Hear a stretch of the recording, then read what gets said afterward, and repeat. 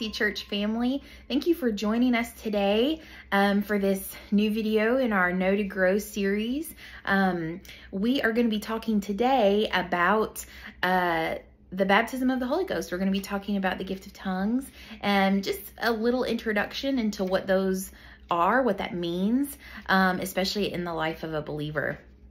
As a Pentecostal church, as a Church of God denomination, this is something that we believe very strongly in.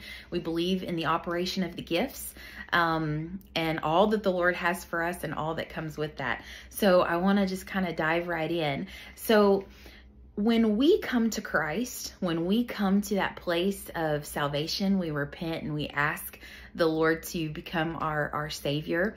What happens is the Holy Spirit comes and he indwells within our heart.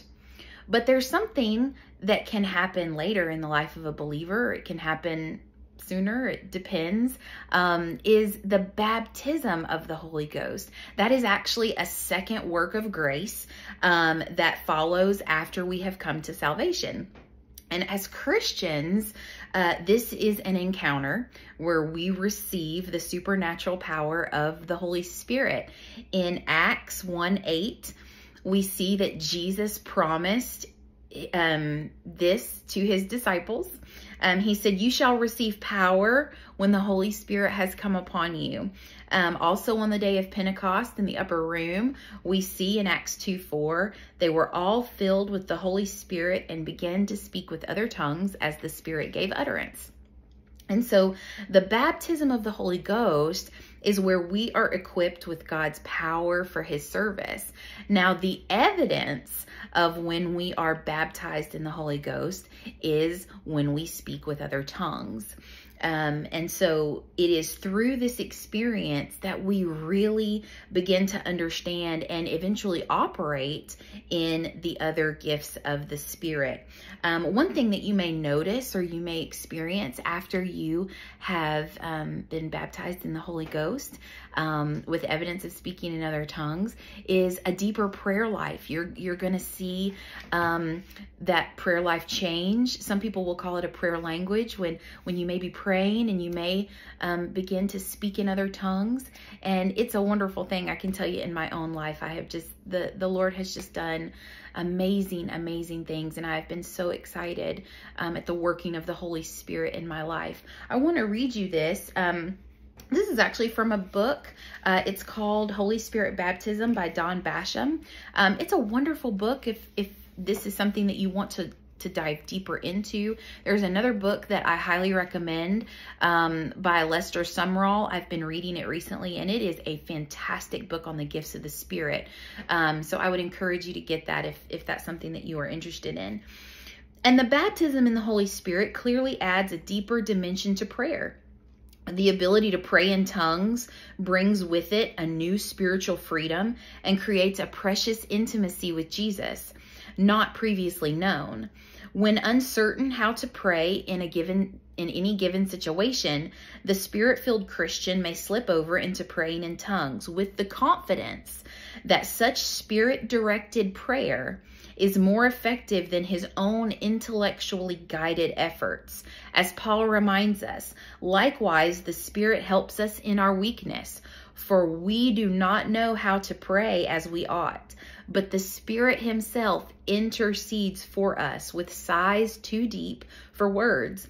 And he searches who the hearts of men knows what is the mind of the Spirit, because the Spirit intercedes for the saints according to the will of God. And that's Romans 8:26 through 27.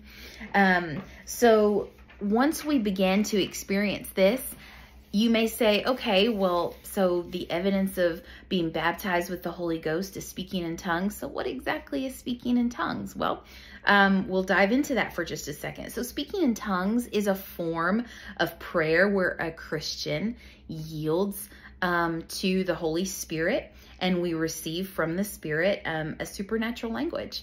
So the baptism of the Holy Ghost is available to everybody. If you are a Christian, if you are a believer, if you have come to faith in Jesus Christ, then this experience is for you. And I really feel like it's something that every believer should seek. It's not required, but I can tell you personally, when I received the baptism of the Holy Ghost, the work that the Lord began to do in my life was just miraculous. I began to experience just a deeper walk with Him. I began to experience just understanding that I felt like the Spirit would speak to me, communicating with the Lord through the Holy Ghost. It's just a beautiful thing, and I'm very blessed to have been able to receive the baptism of the Holy Ghost. In Acts 2:17, it says, "And it will be in the last days that I will pour out my Spirit on all people. Then your sons and your daughters will prophesy, and your young men will see visions, and your old men will dream dreams." So it is available to all. He said very clearly that He was going to pour His Spirit out on all people, on all flesh. So when we as believers begin to experience the baptism of the Holy Ghost, the Spirit of God, then His gifts will automatically flow. And so one of those gifts is the gift of tongues. Now this gift is for the body, and it is in operation mostly in a corporate setting. In 1 Corinthians 14:26, we see, and I'm going to paraphrase this, it says, "Whenever you come together, each one has a hymn, a teaching, a revelation, a tongue, or interpretation, and everything is to be done for building up." So the gift of tongues is a gift of inspiration, and it is to be used to edify or build up the church or the body of Christ. Now, if you've been at RPC at all, then you may have at times heard an individual give out a message in tongues, and then someone would follow with an interpretation. These are one of the gifts of the Spirit that we believe are in full operation today, and that they are needed.